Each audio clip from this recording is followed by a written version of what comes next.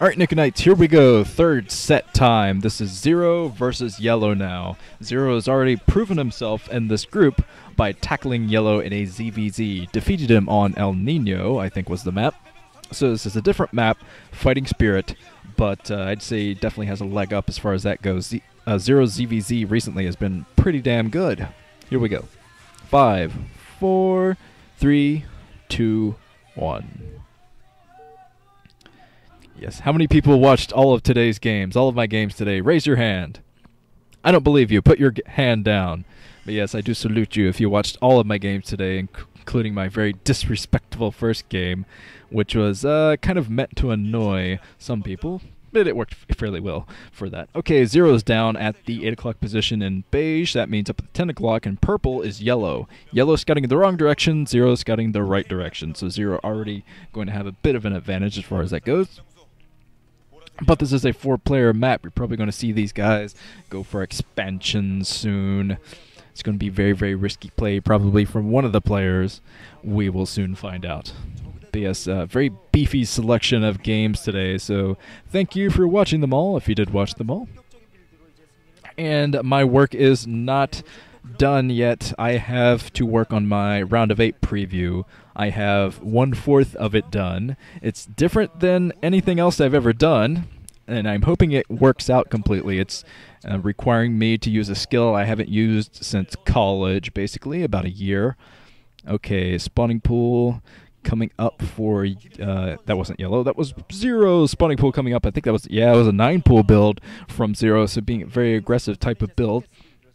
Extractor coming up for Yellow, getting that extractor up, and now he's sending his overlord down to the right direction finally. It's going to be a little bit late and scouting Zero, but at least he'll get in there before the Spire or something pops. Potential Spire, we could have a Zergling all in, of course. Since this is a 9-pool build, I think Zero is going to go for his lair pretty quickly. But so is Yellow. He's mining a lot more gas than Zero is at the moment. Okay, let's see. Zero inching in. He sees that there's nothing at the natural expansion, but he doesn't know that Yellow is up there yet. He's going to see that Overlord soon enough. So I'm just going to cue him in, and he's going to know that there's no base there. So that's 2 pieces of information he's going to have already. And now he knows he's a little bit safer with his 9-pool build. Of course, this is pretty much the same build from Yellow, only earlier gas. Okay, let's see what Yellow does. Lair coming up right now for Zero. Lair coming up for Yellow. So this is a pretty mirrored build. It was just about who got the extractor first, basically, which was Yellow.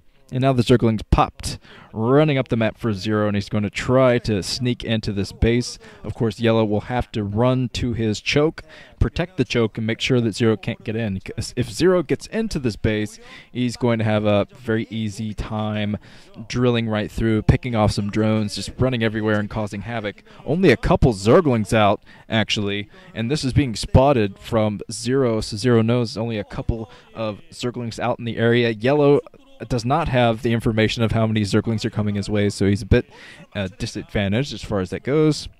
And Zero, curiously enough, falling back, although I think he could probably, with the right micro, drill into that troop of Yellows that's sitting out there. But he does have his Overlord in. He's getting all the information he needs, and both these guys are going to have very similar Spire tech builds soon enough. Okay, some Zerglings coming up. And now Yellow is protecting his choke. And hopefully Yellow will not fail like he did in the finals against Jaedong by leaving one Zergling out of the hole and letting the other Zerg run right through that tiny little hole. And okay, let's see what Zero is up to. He's fanning his Zerglings out, just looking for anything sneaky, possibly looking for Overlords or hidden Zerglings all over the place. Couple of Zerglings at the choke to fend off against these yellow Zerglings that are running in. Some nice Zergling micro from Zero. He was able to, almost able to surround those Zerglings. That could have been a very good advantage for him. Spire coming up for both players, and I think they came up at about the exact same time. Oh man, Zero sneaking out, picking off one Zergling. One Zergling definitely counts when you have pretty much a mirrored build like this. Yeah, it looks like yellow is droning up a little bit, getting some extra drones to mine minerals so he can support this type of build. And okay, the spires are getting ready to pop. This is going to be a very important air battle, and it could end up being a land battle too if Zero manages to break through this through the choke. He might be able to do it if he focuses on that one Zergling at the far left. He might be able to drill through, but looks like he's falling back for the moment, making sure that yellow can't get any harassment done. Yellow running in, trying to be annoying, but looks like Zero will be able to fight this back. They both have speed for those Zerglings, so I don't think any Zergling is going to outrun another Zergling. Oh, Zero trying to get rid of that. Now he has Mutas out. He has those Mutas out so he can fend off against any kind of Zergling attack. A base coming down for Zero, and it looks like yellow has not really committed himself to that just yet. So he's coming down with Mutalis, going to find the Mutalis in the middle of the map. Being scouted a little bit of an air battle from the guys here, but Zero falling back, has all of his Zerglings at the front, and he's going to fight off yellow, because once yellow knows that there's a base coming up for Zero, he's probably going to run in with his Zerglings and try to tackle it, take it down. I don't think he's going to try to take another base of his own, although he definitely could. Okay, yeah, the base will be up very, very soon for Zero. Once he gets that up, he'll have a major pumping advantage. Be able to pump Mutas from 2 hatcheries as opposed to 1. And yellow's got to be suspicious now that something is going on. Since Zero is not attacking, he's playing defensively. Yeah, he can pretty much assume that there's another structure that he's defending. Okay, that base will be up soon. Here comes yellow. He's grouping up his Mutas, and now he's getting ready to roll out, I think. Playing very defensively, but still letting a Zergling through. Oh, the Zergling does not get in, so no scout on what's going on inside the base. If there's another hatchery in there, Zero does not know about it. But the base now coming down for yellow. It's going to be a little bit behind Zero's, but at least he's putting that down. At least he's going to be able to compete with Zero as far as the number of hatcheries go. It's very, very important. Zero flying around, still playing defensively. He's in a great position to move out now, and he knows it. He does not want to go through another round robin, another 3-set series, so that's why he's playing so defensively. Okay, yellow coming down. Looks like yellow's going to be aggressive. Perhaps he's floating around the middle and seeing if he wants to attack just yet. Coming in with an initial Zergling, probably just a scout, basically. Coming in with that, he scouts that base is up and mining.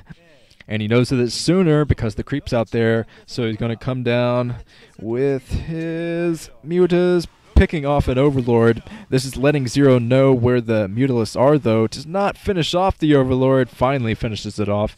That's pretty much what happened in the finals against Jaedong as well. He went for an Overlord and didn't finish it off in the 3rd game, so you could tell he was kind of nervous at that point. Doesn't play that great when he's nervous. Now yellow coming in. I think he landed both of his Scourge, but now some Scourge coming in. Oh, a lot of Scourge coming in from Zero as well, so both guys deciding to back off. I think they're pretty much the same amount of casualties on either side. And now Zero's running up the map with some Zerglings. He's going to try to sneak those by. Big Zergling wall at the front from yellow, though, and I don't think the Zergling wall is not going to let the Zerglings run in to get too much economic damage done. I still see there's some yellow blobs over there. It might have been a Scourge or something from yellow. Not yellow, but the yellow Zerg, who is Zero. There's another Overlord going down. Oh, running into some Scourge. That could have been bad for yellow. Running into Scourge. Oh, 2 more Scourge land on yellow. So that's definitely not good. Are you kidding me? More Scourge land on yellow, so yellow really down as far as Mutalist count goes. I think he might have just lost another Mutalist to Scourge, so Zero has been very sneaky, landing Scourge all over the place, and he might have just taken the game with Scourge. He's keeping up a pretty healthy Mutalist count, and I think his Mutalist count is much higher than Yellow's at the moment. But yellow could get back in this game. He's got to he's got to get some more Scourge out there and do some Scourge traps of his own. He's hanging around his base, getting up a little bit later. Second extractor. The second extractor is pretty much needed if you want to pump Mutas consistently from 2 hatcheries. Okay, yellow getting that base up and running. coming out with some Scourge of his own. So yeah, yellow is prepared with Scourge, but not as much Scourge as Zero. Oh, Zero has a much bigger army, you can tell at this point. Yellow has a Scourge of following his Mutalisk. Here come the Mutalisk from Zero. He's deciding to end this. He's coming up being very aggressive. Coming up with this Scourge. He's going to try to do a trap. Oh, this is a trap. Coming in with Scourge a little bit late. Oh, some Scourge landing on Zero, but some nice micro from Zero to take those Scourge down. Scourge are going to be the deciding factor. A couple of Zerglings have snuck into the base, though, from Zero. Zero rolling in, taking out quite a few mutas. Oh, this could be it for Yellow, or Yellow forced to run all of his drones. GG. And finally, Group B has been decided. Pure and Zero. Move out. So say goodbye to Yellow, say goodbye to Hwasun. These two, Zero and Pure, are going to move out into the round of 8. And that's the end of the tiebreakers. See you guys soon for another vid.